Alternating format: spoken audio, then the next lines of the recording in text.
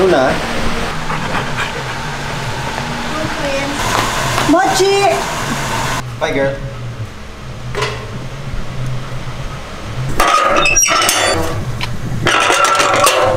Sa Mindanao para maging maayos at mapayapa ang sige sa apat. So hi guys, what's going on? Danzel here, and it's my second video finally. So right now I'm going to meet my dad and we're gonna do some work related stuff. But I'm not entirely sure kung ano gagawin namin, pero from what I know, we're gonna like give something or like paraffle or whatever, or basta yun. So we'll see once we get there.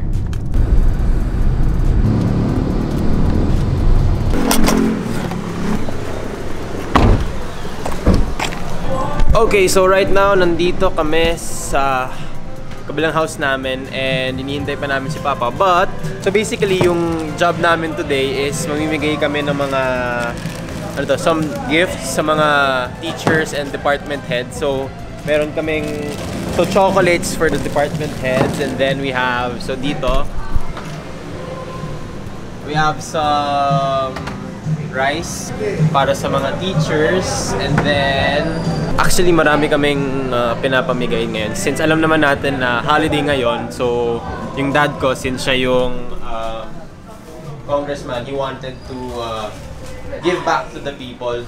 So ito yung mga packages. We also have some mga electric fan to, and then ito naman we have here some TVs. Actually ang dami. And then ito mga lancha. Okay, so nandito na ang aking father para i-explain sa atin anong mangyayari ngayon. Ang pangyayari ngayon, katatapos na ng bagyo, para sa advance Christmas natin, mga giveaways. Alam mo, mga kapitan, si ABC, si Kapitana Baby, nag-ano sila marami mga request sa kanilang mga barangay.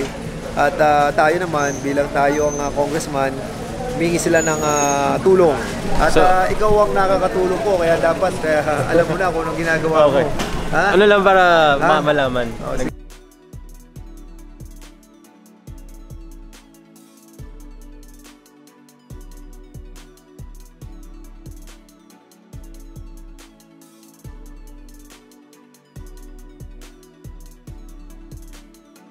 Okay, so day 2 of the vlog. So I wasn't able to take video clips now of the last time kasi we became a little bit busy. But then yung last time lang kasi we just distributed all the packages to all the teachers, and then the pictures, and after that ayun, tapos na, we all went home after.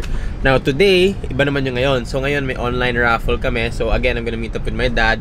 So basically yung raffle niya, you just have to like his Facebook page. Pero previously meron siyang Facebook post, pero unfortunately Facebook put it down, so sayang.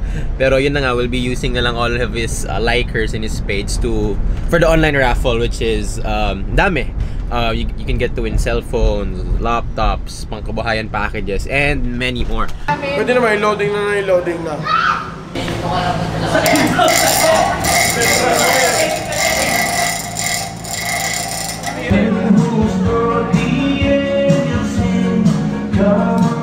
Okay, so I was so focused with the live video that I completely forgot that I was also shooting a vlog.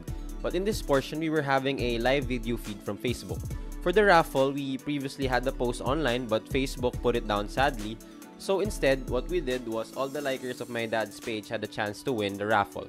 We had plenty of interaction with those live viewers and even offered them bonus prizes because of their live viewing.